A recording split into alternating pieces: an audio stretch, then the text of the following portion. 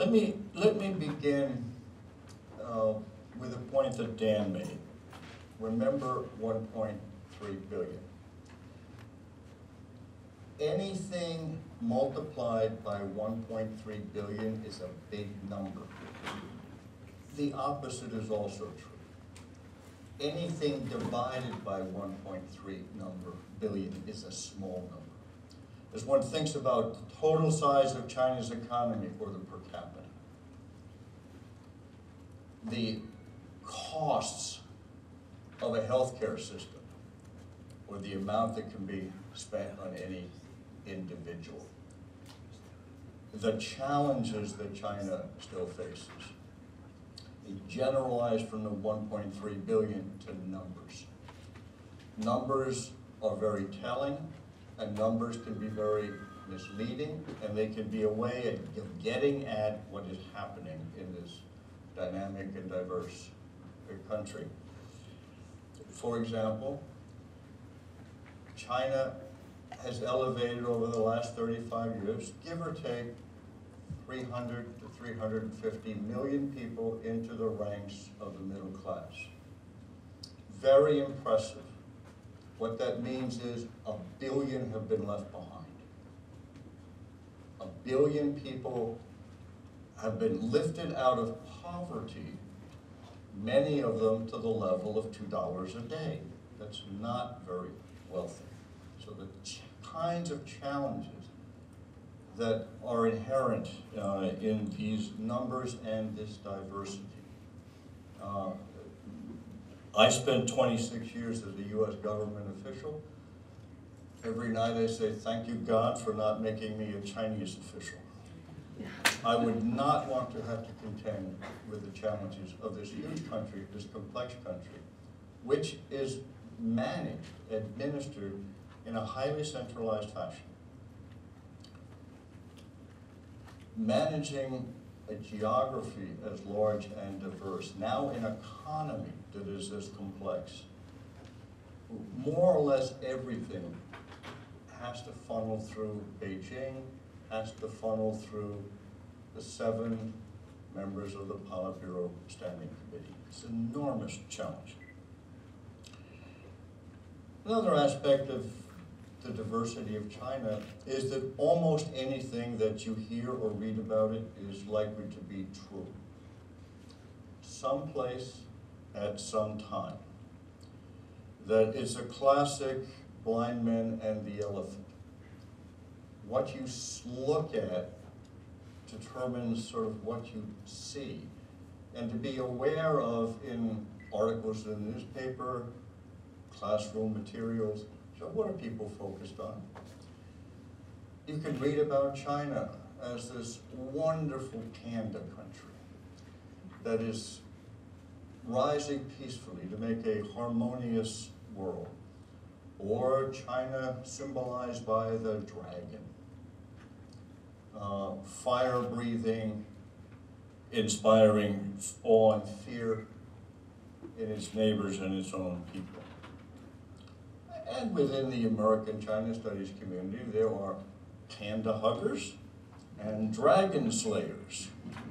That Dan made the reference to yellow peril, which is, of course, a racial ethnic way of thinking. But there's more people who look at China as a security problem or challenge, an economic threat. It's not ethnic or racial, but there's a negative depiction. And there are those with evidentiary basis who will point to the common good, public good, contributions to the global society and economy. All are true. And part of the challenge in teaching and learning about China is sorting out the relative balance at any given time. My assignment today is to talk about the role of the United States in China's modernization, China's rise, if you will. We have played a very big role in what has happened in China in the last 35 years. again, depending on the audience and how it's characterized, the Americans have been diabolically clever in transforming China, or we have been unbelievably stupid in creating a rival that will surpass, displace, not just the United States' role in the region and the world, but our way of life. I'm much closer to the panda hugger, much closer to the we've been pretty clever. So you ought to know that bias up front. And I spent much of my career in building U.S.-China relations. Started studying China in '65, was part of the ping pong process, and was part of the normalization process beginning in the Ford administration. Let me go back to Nixon and Mao, 1969, 1970. We have convergence in time of two leaders who could do something that most others in the country could not. Nixon's anti-communist credentials gave him a political capacity to interact with China that no liberal politician could. Mao, at the time, had unchallenged, unquestioned authority. When he turned on a dime and the Americans switched from being enemy number one to a partner, nobody was going to challenge it. So both sides were kind of lucky. The reason we came together was very simple. The enemy of my enemy is my friend. Both of us were more concerned about the Soviet Union than about one another. Purely realpolitik, balance of power, instrumental. Mao didn't like the Americans, American system. Nixon didn't like the Chinese system. We had common purpose. Out of that, in less than a decade, we moved to a really rather remarkable partnership. That happened, in my judgment, because Mao's death cleared the way for policy change in China. And the leaders that succeeded Mao, Deng Xiaoping is normally cited, but it was a very large team of veteran officials who had looked back at the first 30 years of the People's Republic and the largely autarkic quest for a uniquely Chinese approach to modernization. A quest, as Tom pointed out, that had started 100 years earlier. How do you become modern without losing the essence of what it is to be China? And with a wrinkle of attempting to do it through the Stalinist model, this was a quest by Mao, by China, for a unique way to become modern. And the net result by 1976, 77, look back, was China was not very much more modern than it had been in 1949. And it was arguably falling further behind other countries in the region, certainly the ones it wished to be compared to. So there is a fundamental set of decisions taken in China that I will summarize as, we got to deal with the bad emperor problem. No more Maos. That system had to be reworked to ensure that nobody could run away with it again. A second was policy continuity, stability. The Chinese people, the Chinese system had been whiplashed for 30 years of rapidly changing policy directions. As you look through the history of the Great Leap Forward and the Cultural Revolution and other things, you will see these. You never had any idea what worked or didn't work because it didn't stay in place long enough.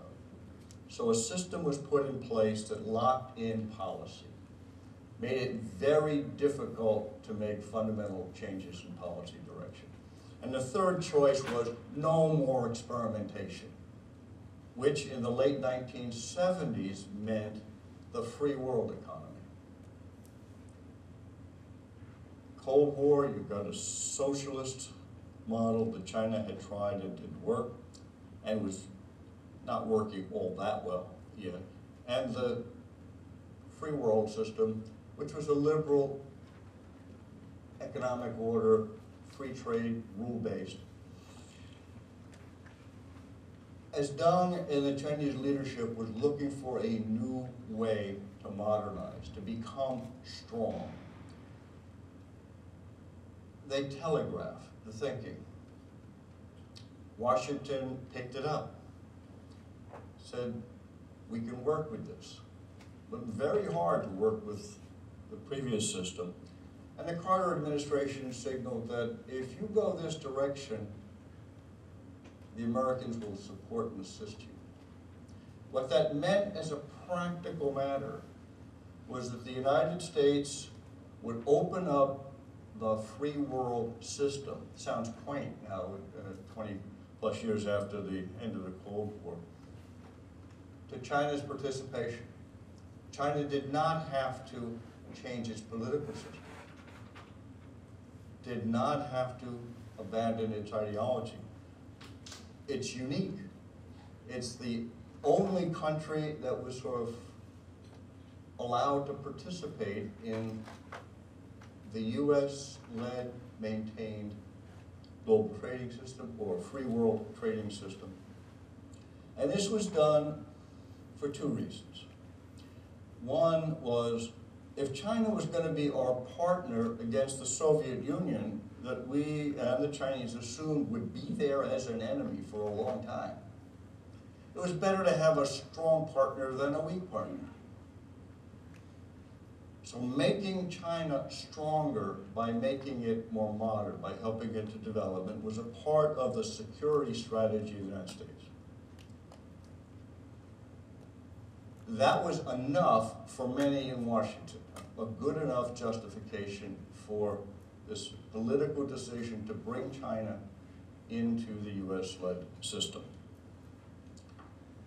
There was another objective, not shared by everybody, a compatible one, which was, we're not only going to make China stronger, a more valuable partner, by making it more modern, but by making China more modern, we're going to change China.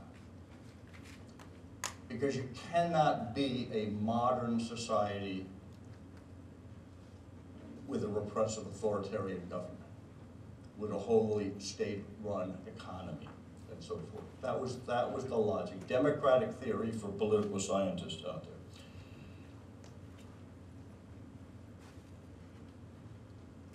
Signaling back and forth, US willingness to help, Chinese exploration of how far that went. In 1978, I was a part of this running back and forth and the signaling in it. Deng decided to seize the opportunity that seemed to be offered by the Carter administration. Deng compromised on one of the conditions for normalization that had blocked formal diplomatic relations for almost a decade, and that was the US relationship with Taiwan. That was the concession that Deng made to the United States. The United States was not going to end all contacts with Taiwan, would end formal diplomatic, but not all contacts. The Americans and the Chinese, dealing here in,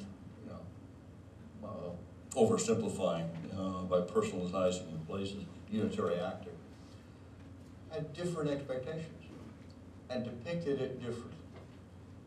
Deng's view is one of limited window of opportunity. who knows how long the perfidious Americans will allow us to participate in this system. It is probably only a matter of time until they yank the rug out, shut it down, so we got to take as much advantage of this as we can while it's there. And becoming more modern, becoming more prosperous, becoming stronger will make China more influential and safer. Safer from attack by powerful other countries. And it will make China more independent. It will have to worry less about stronger rivals and competitors and those on which it was dependent. The American expectation was quite different. It was your success in modernizing will be directly dependent on the extent to which you make the domestic changes and the foreign policy changes necessary to rapidly take advantage of participation in this free world system. That if you try and hold back or have partial reform, it won't work. But the more success China had, thank you, in moving into the opportunities of this, the more deeply it meshed it would become. It would become integrated into and dependent on that system. So that China's success would not be outside of or despite the system, it would be through and because of participation in the system. Let us skip ahead. The Cold War ends. What had been the free world system is now the global system. All but a handful of countries participate in it.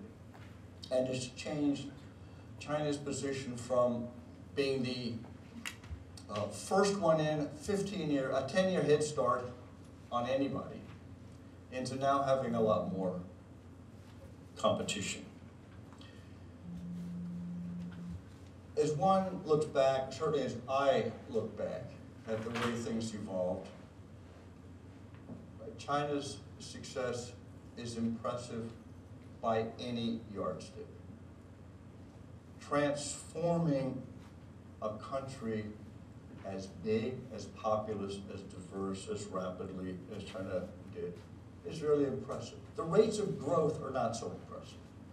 They're actually very similar to every other country at comparable stages of development. I heard on the radio driving up here that Ethiopia has now surpassed China in terms of rate of GDP growth. It started from a very low base, so it's going to grow faster.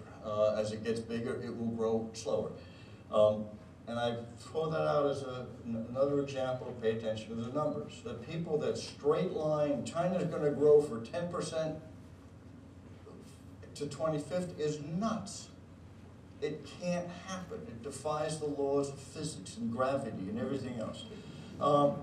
That slowing down is going to happen. And slowing down raises political as well as economic challenges. But it's changed China. It hasn't changed the world very much. The global system, the international system, is pretty much the same as well. It hasn't changed the United States fundamentally.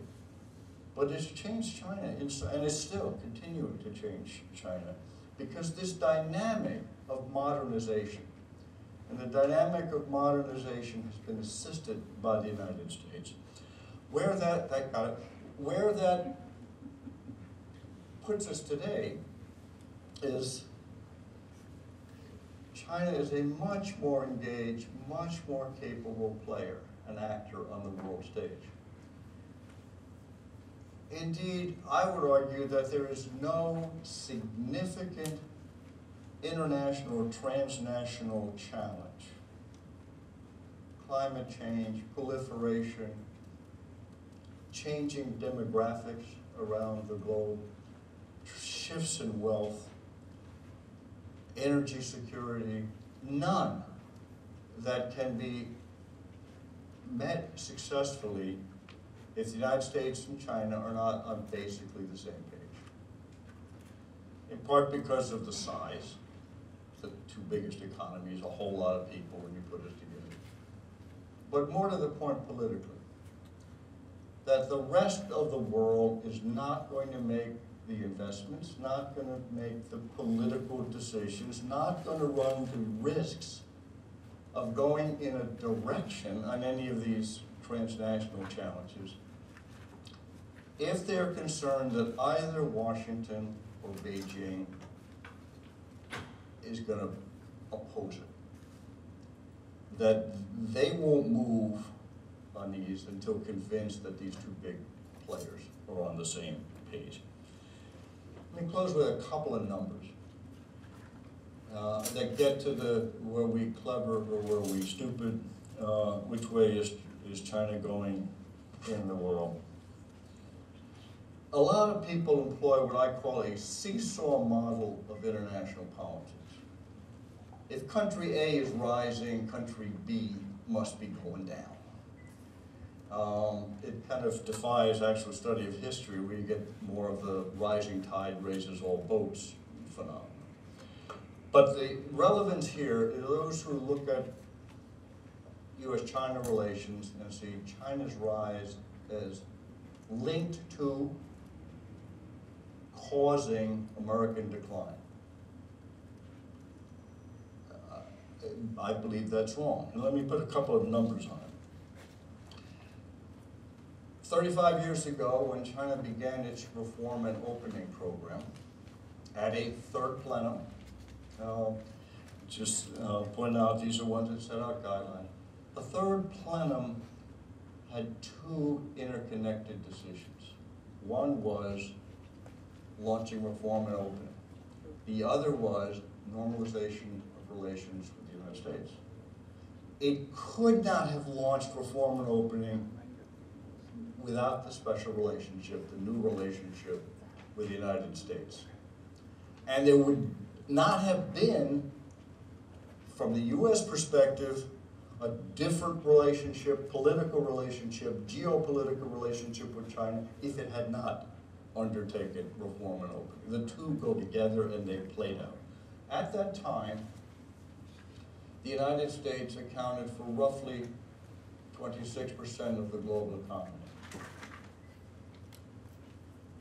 We've already heard about, we'll hear more about China's tremendous accomplishments. The figures that Dan put up at the beginning here at the numbers are impressive. 35 years later, not just China's rise, but other things happened. The Cold War ended. The Central European countries that have been part of the war joined the European Union. We now have dozens of countries growing at the rate that China grew in the 1980s. The world is rising, is more prosperous than ever. Did the seesaw go down? The U.S. share today of a much, much larger global economy has plunged all the way to 24.5%. A trivial change within the statistical era for these kinds of numbers. But we didn't get poorer, we didn't become less involved in this. China is much better off. We are much better off because of China's participation in the global economy.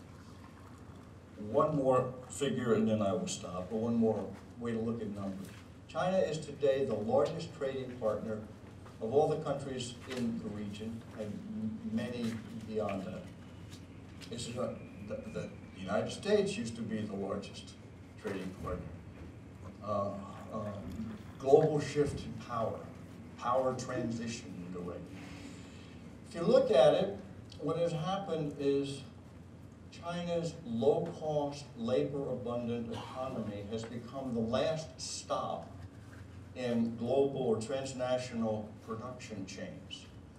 So products that used to go to Malaysia or Indonesia or Taiwan or Korea at different times, for that last assembly to be put in a box, to have the made-in sticker put on it, and come to the United States, Japan, or Europe. Now stop in China and then go to those same big three markets. So it's an artifact of accounting rather than an indicator of shift in power. China's important in the global chain, but it's going to lose the advantages of low-cost labor because it's running out of low-cost labor. Labor costs are going up. You look at the demographics, yes, there's still an awful lot of young people.